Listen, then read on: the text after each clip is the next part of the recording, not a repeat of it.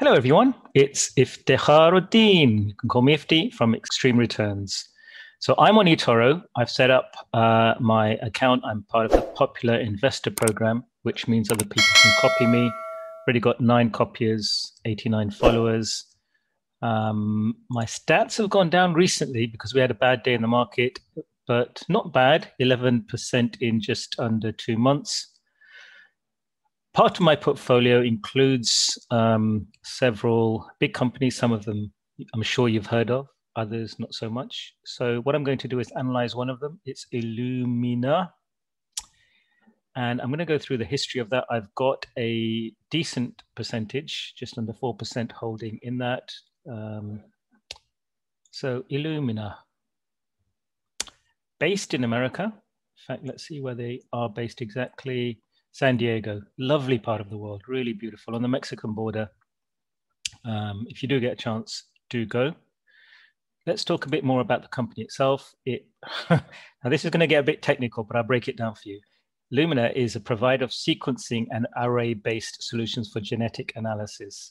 The company operates through 2 segments, core and consolidated variable interest entities. Now, what on earth does that mean?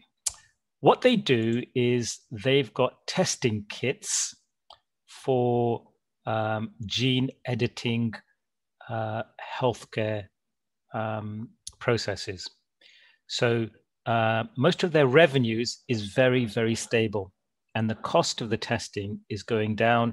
They're doing an awful lot of research. In fact, they've got some very innovative methods of R&D.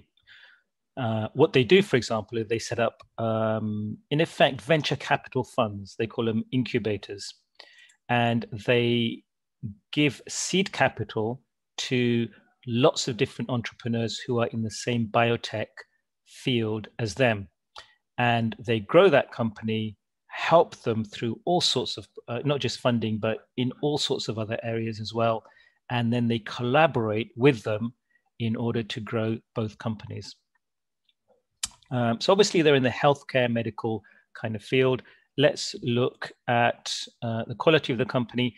So quality indicators for financial metrics are several, but Stockopedia have kindly broken it down to the 3 main ones: return on capital employed, return on equity, and operating margin. Let's go through each one. Return on capital employed is simply how well a company is investing its money, our money, if you like, in order to create more money. And the higher the percentage, the better. So 11.4% for a biotech company is very good. And for the market generally, it's not bad. We've seen better, this US tech companies, for example, Microsoft, have got better capital and return on capital employed. Others, like Amazon, have got lower.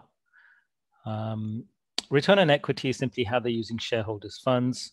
And operating margin is simply what's the percentage of profit they're making in direct terms. So not all costs, for example, tax, depreciation, tax and intangibles, for example, things which are what we call below the bottom line.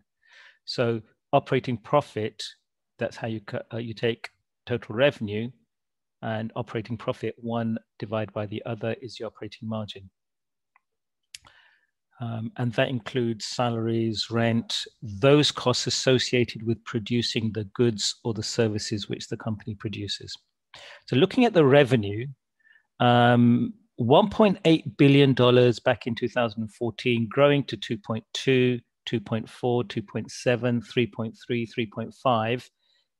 And the last 12 months going down to 3.2. And the estimate for the full year of 2020 will be significantly below the last year's figures. And the reason for that obviously will be the healthcare industry this year obviously has had priorities elsewhere.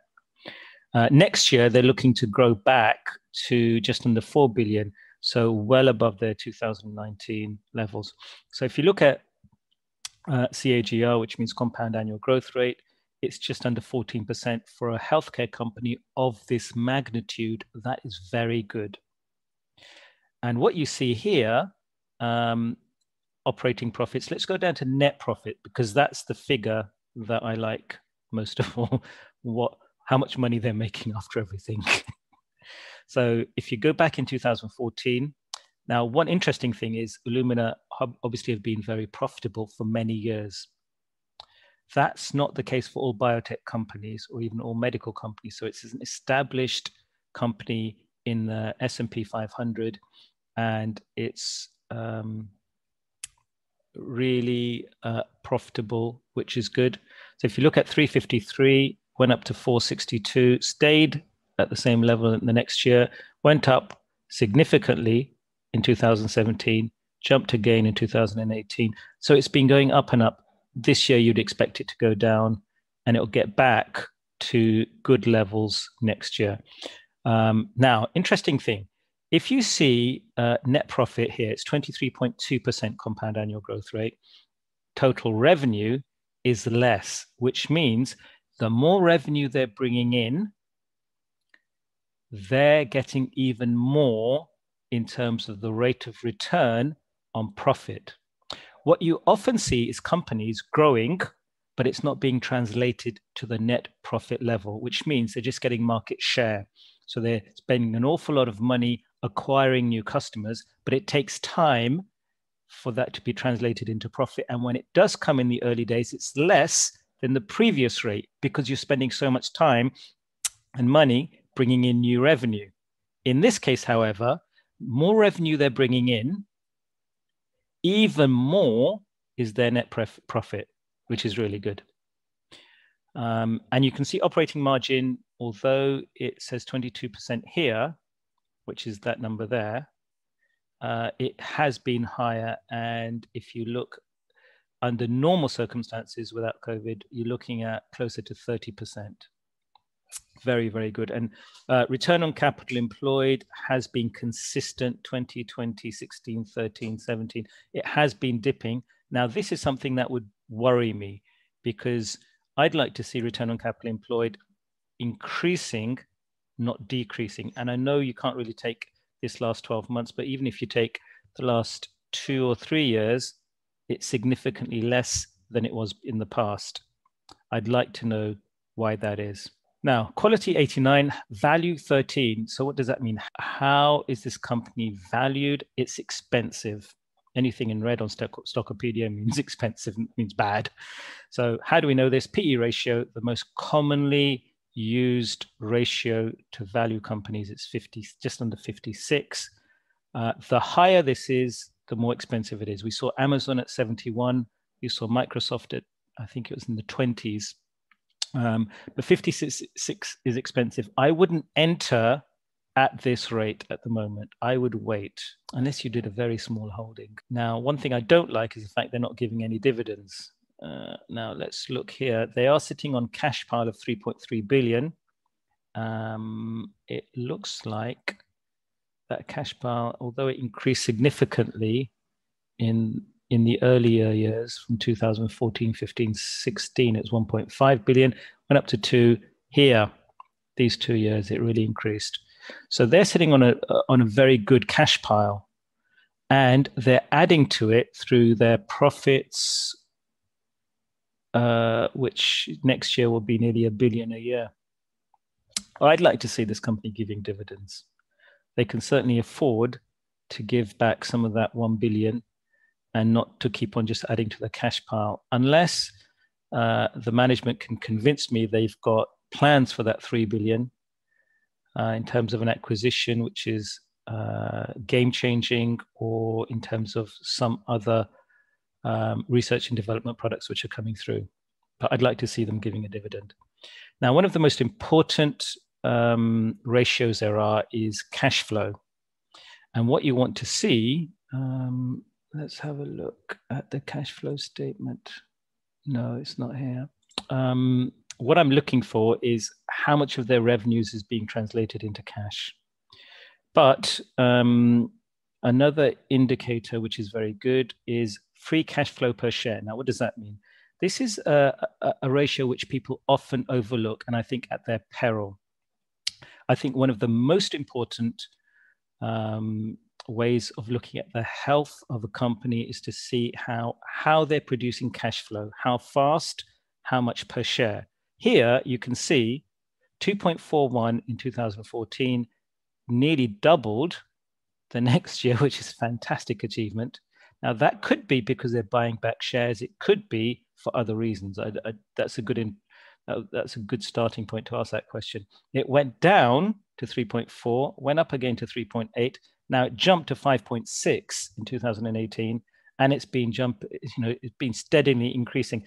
Even this year, which has been terrible for them, because you can see they've taken a $400 million hit on their profits compared to last year, although their revenues haven't gone down by as much in percentage terms. I mean, it's nearly 40% here profit hit, but the percentage decrease from 2019 to the 12-month figures that we have is about 10%.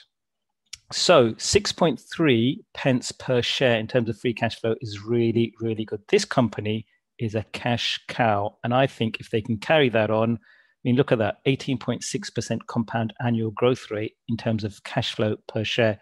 That is a really, really good indicator. So let's look at momentum. Now, momentum is just how fast it's been growing. Let's look at, you can see the 1 month and 3 month basis, it's outperforming the market significantly. Although when you look at the 6 months and 1 year, it's underperforming the market. Let's see what it was pre-pandemic. So if we look in the end of February, the share price was 270-ish.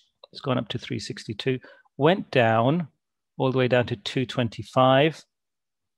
Went up all the way to 400, went down again to 268, and it's recovered to 362 now.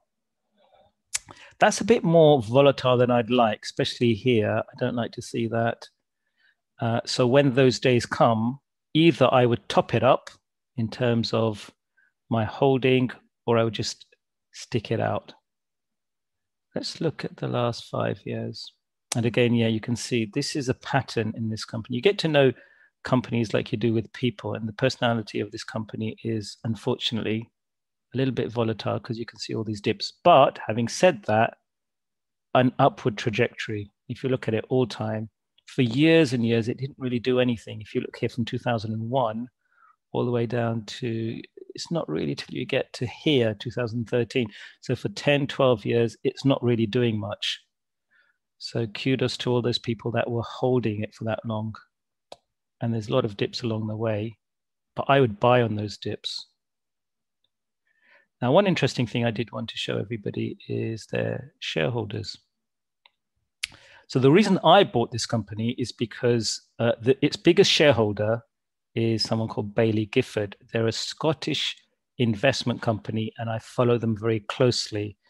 Now, there's a chap there called James Anderson. He's a top fund manager, and he's been holding this position in Baillie Gifford and Scottish Mortgage Investment Trust, which is their other company, for a long time. He's a big Tesla bull, and they've invested in lots of excellent companies. So this is what brought me to Illumina. Also, there is another company that I follow that I've got it that are not in there, not listed here, but it's ARK Invest. And I know Kathy Wood of ARK Invest has recently sold out Illumina. I wouldn't, but she was holding it for a long time. So this is all about Illumina and the health. I mean, I can go into a lot more detail. I'm not going to do that. I just wanted to try and keep these videos a little bit shorter for everybody. But my name is Ifti. You can call me Ifti from Extreme Returns. I would be grateful if you could subscribe to this YouTube video channel. It helps, like it. And more importantly, if you can go across to Etoro and follow me, copy me on Extreme Returns, start with a small amount of money and grow it, because I intend to be one of the top traders on Etoro, and it'll be wonderful to have people at the beginning of the journey so that you guys can share in the profits I'm going to make, and I'm going to make a lot of money for you. See you guys very, very soon. Take care.